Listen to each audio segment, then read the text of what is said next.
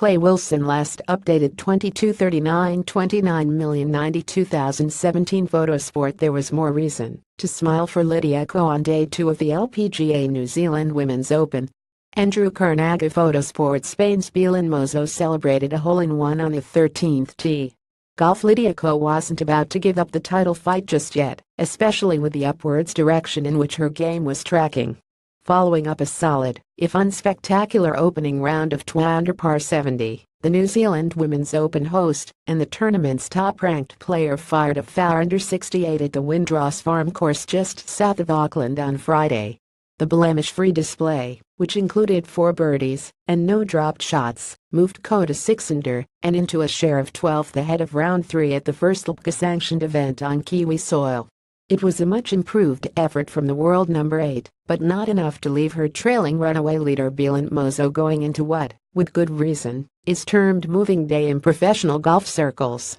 Redmore Tuber turns her game around Hinton fans, a dash of color Kiwi amateur making her mark. Ko satisfied with opening day effort when no worries for Welsh golfer, although she found herself 8 shots behind Mozo after the largely unheralded Spaniard lit up the link-style layout with career record 8 under 64, including a hole-in. Ko indicated she wasn't ready to rule herself out of title contention.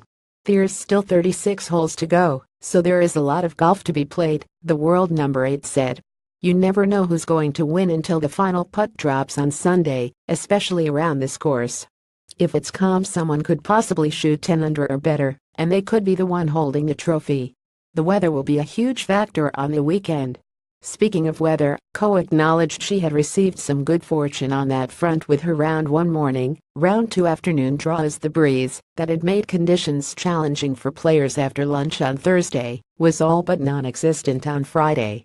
The hometown favorite did not immediately make the most of that, starting with 4 straight pars before being forced into a crucial par save on the par 5 8th. Her first birdie of the day followed at the 6th, and after 4 more pars, Ko eventually began to find her range with the flat stick as a 15-foot putt dropped at 11 to help her pick up another shot and move to 4 under.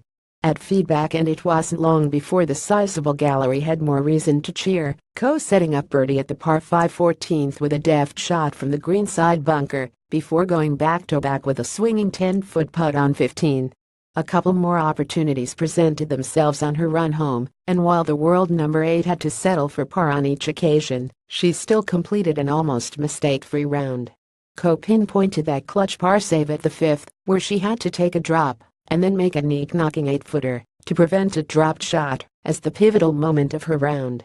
Making that putt was really good for my confidence, because it missed 2 good birdie opportunities in a row. That was a momentum changer for me today.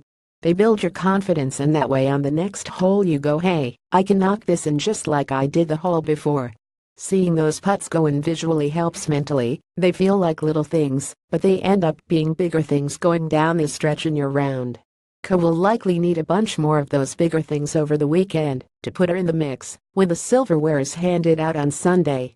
But a lot of signs are pointing in the right direction for another move on Saturday, and if she isn't successful, it certainly won't be for lack of optimism. There were a lot of positives. I gave myself quite a few looks for birdies, and missed a few too. I just made a few more than yesterday. That was the shot difference.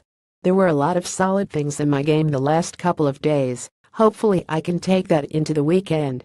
Stuff.